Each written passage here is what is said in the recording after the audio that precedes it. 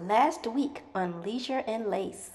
I have watched in these past 7 years being here in Africa, interviewed hundreds of people, talked to thousands of people, and I'm finding out they're cursing their own life. I have watched people die in Africa who I personally knew. I have watched people get divorced in their marriages who I personally knew. And I'm telling you all, for those who have an ear, let them hear. This video is a further analysis of Go Black's claim that we are cursing our own lives, and in the case of Blaxit and Knk Squad, their marriages. Now, here's my disclaimer. I don't know either of these ladies personally and am not doing a hit piece or attempting to expose them in any way. So what do we know? Knk Squad and Blaxit both relocated with their husband and children from the USA and the UK respectively. Knk Squad relocated to Ghana, and Blaxit and her family relocated to the Gambia. Unfortunately, both marriages ended in divorce. So the question is, would the divorces have happened had they not moved to Africa? Let's look at the facts. In my own journey to find my roots in Africa, I watched many videos, including Blaxit, Bag, and many others. I enjoyed watching Juliet and her husband work as a team to build their home and settle down in the Gambia. However, it was plain to see that Juliet was the more extroverted and aggressive of the two, as she often did the most talking and seemed to take on the leadership role in the family. Now, this can sometimes be an issue for men, even if they are ill-equipped to lead. And I am not saying this was the case with Juliet's husband. I am speaking in general terms only. I surmise that this has always been the relationship dynamic between the two, well before they ever stepped foot in the Gambia, and that may have attributed to the demise of their marriage, along with the trials and tribulations of living in Africa, of which Blaxit speaks little about because it is disadvantageous of her to do so because she makes a living selling real estate in the Gambia. So her speaking out, and saying, Gambia sucks, it's not a good idea. Now, there have been rumors spread by quite a few troublemakers that Juliet was cheating on her husband with local Gambian men. I can't confirm those allegations, but in that case, she would have cursed her own life and ruined her own marriage. But you can't blame Africa for that. It was also alleged that Juliet was doing some kind of shady business with the real estate, like she was scamming the diaspora and that sort of thing, which I don't really believe. A lot of people say that, but I think it's really just a misunderstanding and that she didn't really understand all of the red tape that was involved and how convoluted it can be purchasing land in Africa. I don't really believe those rumors or accusations about her.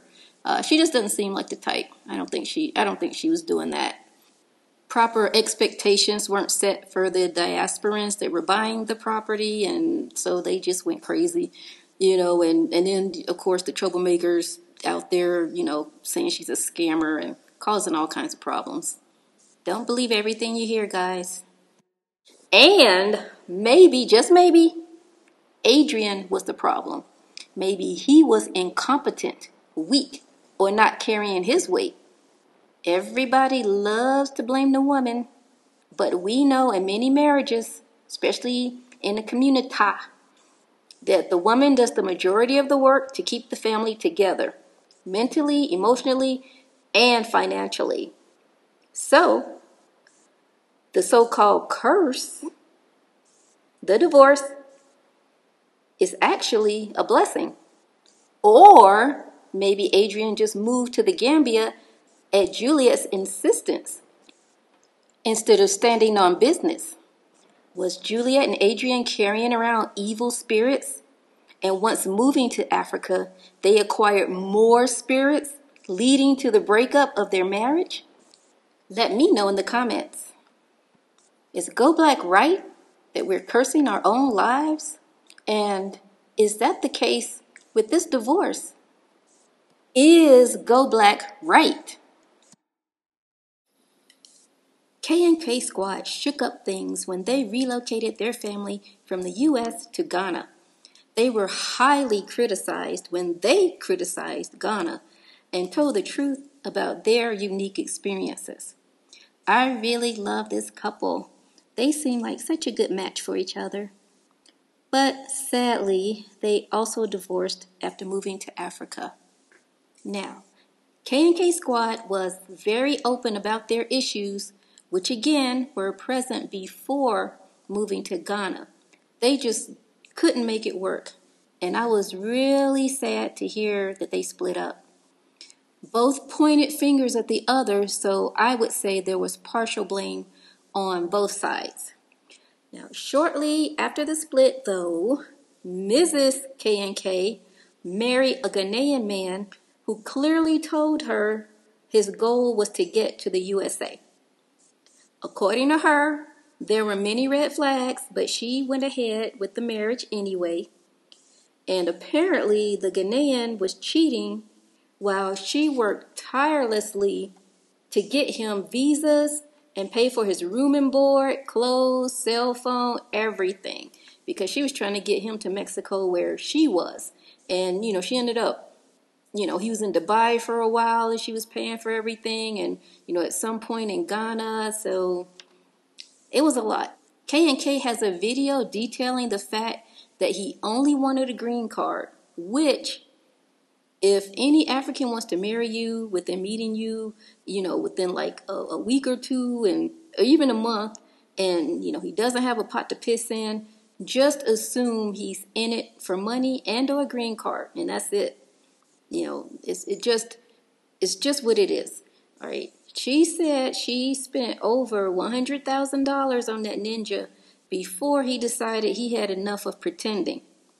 Now, I can agree with Go Black in this case of this second divorce that K&K cursed her own life. However, wanting love is not evil nor crime, and she was just looking for it in all the wrong places. I'm sure we can agree that she's better off without that guy. So, another blessing perhaps?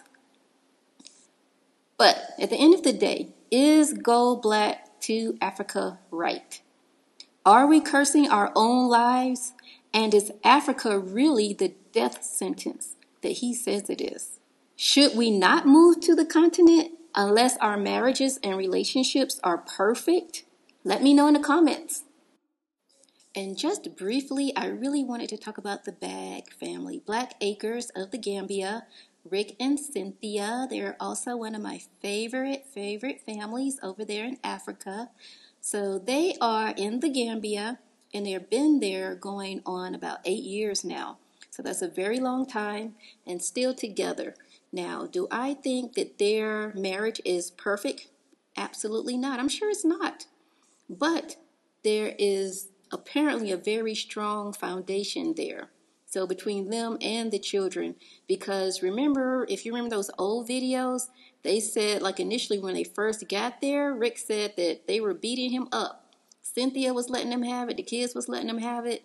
It was just awful because of all the everything, all the bad stuff that they were experiencing there with the Gambia, just with housing and things like that. It's very hard to get settled there.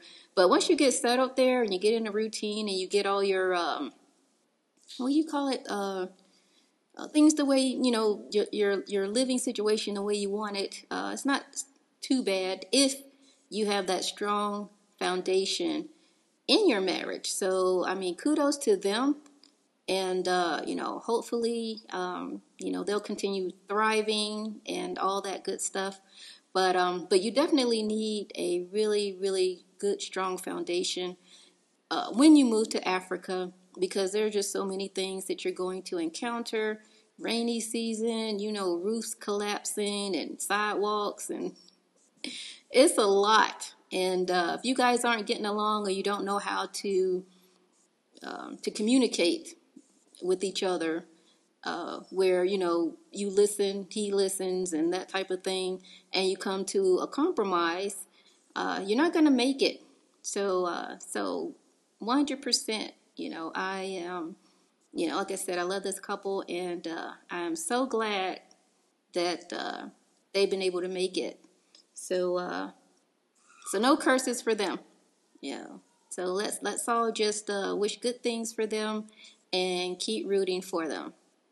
I also want to thank you guys for being here and supporting this channel and taking the time to watch this video. I'm Lexi, and I'd like to just welcome all of you. Please subscribe for more African-centered news, stories, and commentary. And most of all, don't forget to leave your comments. I would love to hear your opinion. See you in the next one.